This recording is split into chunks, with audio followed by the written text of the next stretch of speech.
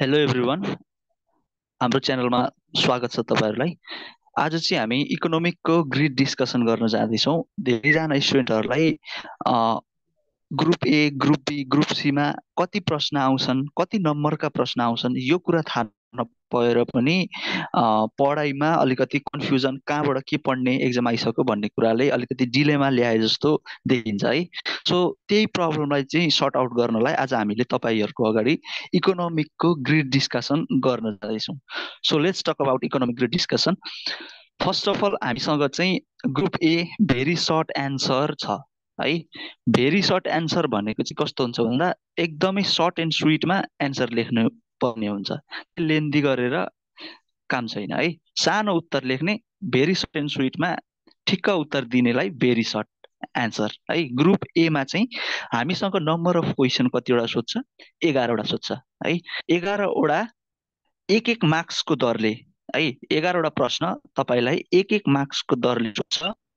तपाईँ 11 वटा प्रश्नलाई सल्भ गर्नुभयो भने you will get 11 मार्क्स है। 11 मार्क्स चाहिँ तपाईले ग्रुप ए बाट पाउनु हुने रहेछ। 11 वटा प्रश्न चाहिँ ग्रुप ए मा सोधिने रहेछ है त।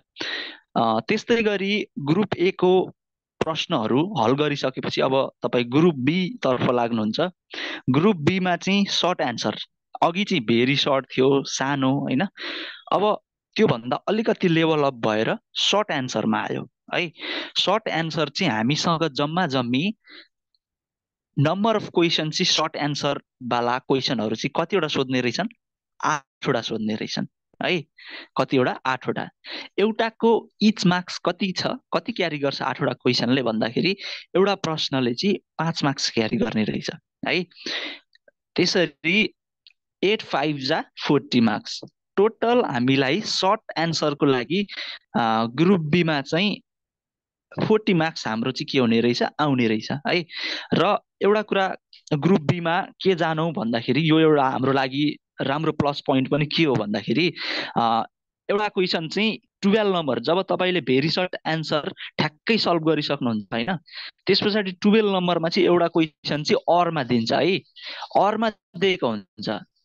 अरमा दिँदाखेरि चाहिँ के बेनिफिट भयो भन्दा तपाईलाई दुईटा प्रश्नमा जुनमा तपाई कन्फिडेन्टली त्यसलाई सल्भ गर्न सक्नुहुन्छ नि हैन, त्यसलाई 5 मा 5 ल्याउँछु भन्ने जुन प्रश्नमा तपाईलाई त्यो कन्फिडेन्स छ, त्यो प्रश्नलाई चाहिँ तपाईले सल्भ गर्न सक्नुहुन्छ है।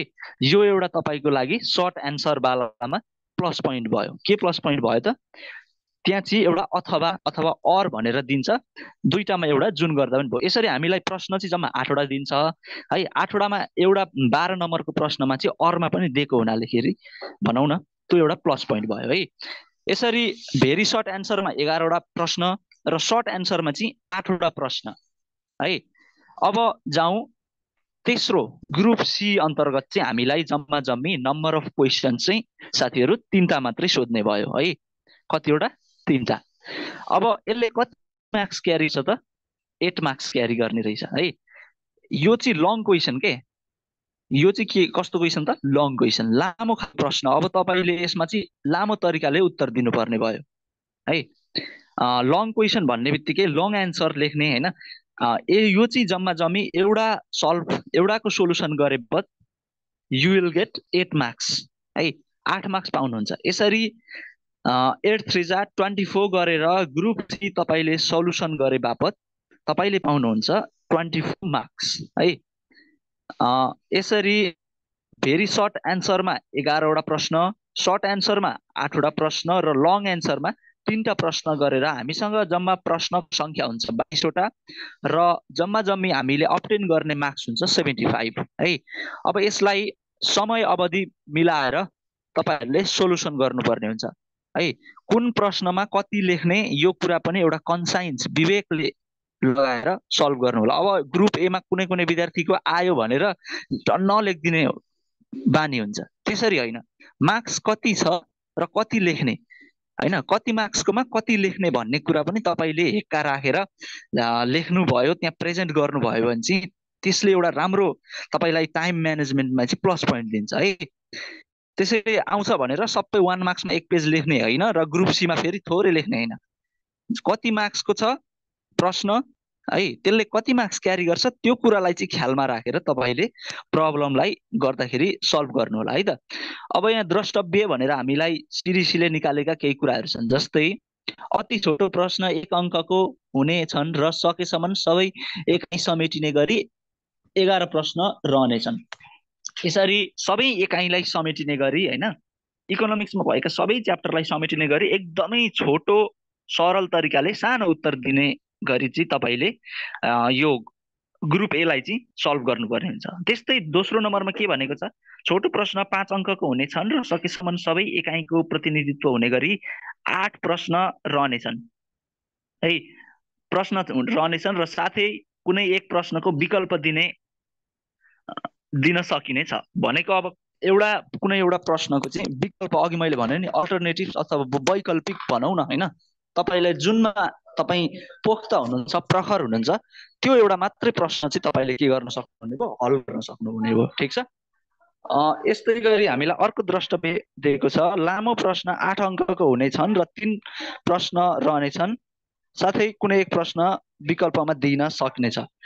ल अर्को एउटा तपाईँहरूलाई बोनस प्लस पोइन्ट के आयो, ग्रुप पनि एउटा प्रश्न चाहिँ अरमा दिने भयो है। ल सबैजनालाई यो एउटा खुसीको खबर। ग्रुप सीमा पनि तपाईँलाई अब जुनमा तपाईँ पोख्त हुनुहुन्छ त्यसको एउटा मात्रै सोलुसन गर्छु भन्दाखेरि पाउनुहुने भयो है त। यसरी हामीलाई ग्रुप सीमा पनि एउटा चाहिँ के दिने भयो भन्दाखेरि अरमा अथवा अल्टरनेटिभ्समा दिने भयो। ठिक छ। त्यस्तै अर्को छ, ज्ञान तहको पूर्णाङ्क 20% नबढ्ने गरी उच्च दक्षता तहमा 20% नघट्ने गरी र अन्य तहमा आवश्यकता अनुसार प्रश्न रहने छन् भनिएको छ है त। यसरी सबै तहमा विषयको प्रकृति र आवश्यकता अनुसार अति छोटो र लामो प्रश्न रहनेछन्। सबै तहमा सबै खालका प्रश्न रहनुको अनिवार्यता हुँदैन।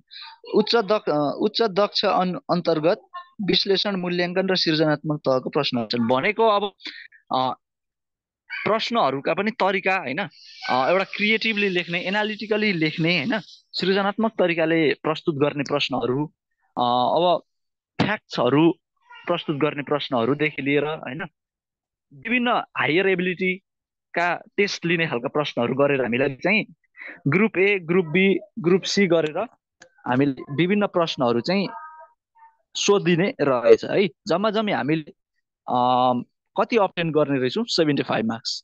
कतिवटा ग्रुप हुने रहेछ, 3टा ग्रुप हुने रहेछ, ग्रुप ए, ग्रुप बी र ग्रुप सी। ग्रुप ए 11वटा प्रश्न, ग्रुप बी 8वटा प्रश्न वैकल्पिक सहित, र ग्रुप सीमा चाहिँ जम्मा 3टा प्रश्न, 3टामा अब एउटामा कुनैमा वैकल्पिकमा सोधिन्छ भनेर भनिसकिएको छौँ है। यसरी हामीसँग